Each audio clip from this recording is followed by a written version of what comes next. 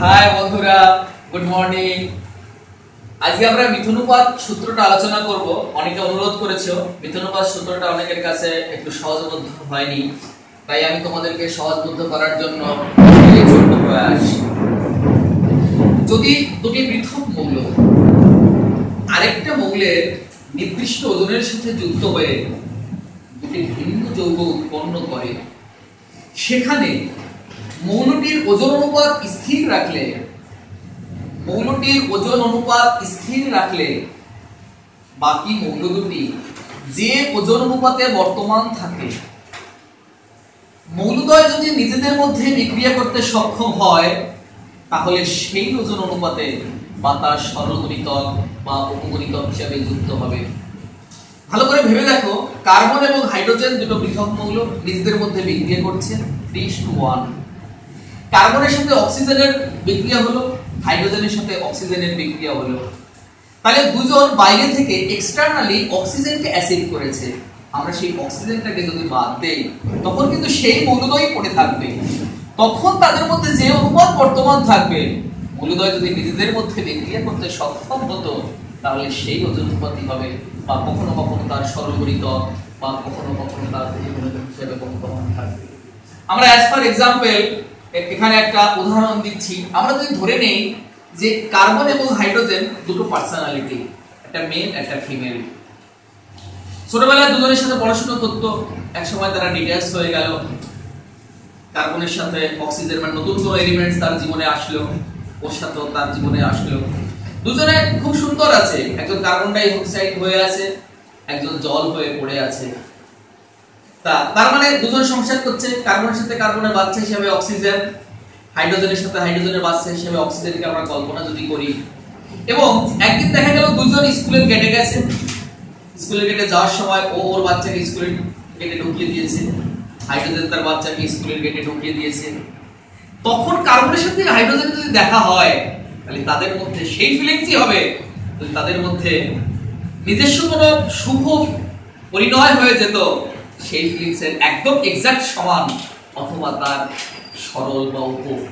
কিন্তু দুইজন দুইজনকে চেনে না, এরকম কখনোই হতে পারে না। এটা বুঝেছো কিনা, তার জন্য আমরা একটা প্রবলেম বা সমস্যার সাহায্য নিচ্ছি, একটু খেয়াল রাখো।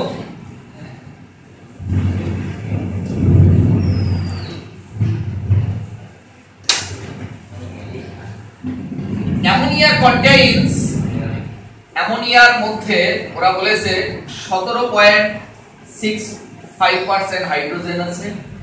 জল, তার মধ্যে তোমাকে 11.11% হাইড্রোজেন আছে।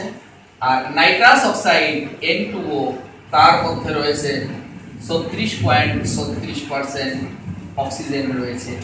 এই ডেটাগুলো তোমাকে দেওয়া থাকলে তোমাকে আগে তোমার মতো করে সাজাতে হবে। কিভাবে সাজাবো? ধরো nitrogen plus hydrogen equal to ammonia. এটা কিন্তু কোনো ব্যালেন্সিং নয়, জাস্ট আমরা লিখছি যে এর সঙ্গে বিক্রিয়া করে এটা উৎপন্ন হয়েছে, কোনো ব্যালেন্স ইকুয়েশন ভাবলে হবে না। আচ্ছা, এর সঙ্গে অক্সিজেনের রিঅ্যাক্ট হয়ে গেল, উৎপন্ন করলো নাইট্রাস অক্সাইড। এর সঙ্গে অক্সিজেনের বিক্রিয়া করলো, উৎপন্ন করলো জল। আর এতে অ্যামোনিয়া আছেই। তাহলে নাইট্রোজেন ইসটু অক্সিজেন আমরা এখান থেকে বার করব। অক্সিজেনটা বলেছে 36.36% ইসটু, তাহলে অক্সিজেনটা কত হবে? সরি, এতটা হচ্ছে অক্সিজেন 36.36%, 100 বিয়োগ 36.36%, এটা হলো। জলের ক্ষেত্রে একইভাবে আমরা হিসাব করি। হাইড্রোজেনটা দেওয়া আছে 11.11% ইসটু, আর তাহলে অক্সিজেনটা কত হবে? 100 বিয়োগ 11.11%।